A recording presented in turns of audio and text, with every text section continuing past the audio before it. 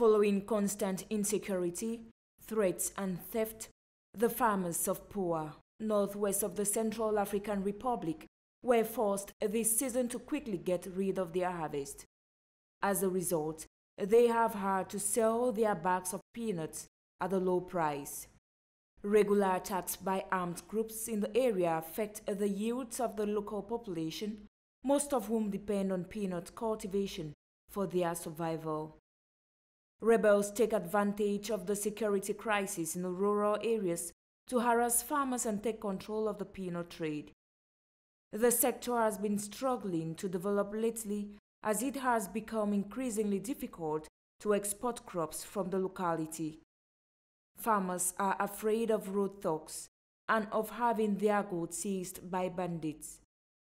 Many armed groups have found refuge in the rural areas of the Central African Republic as they flee the zone.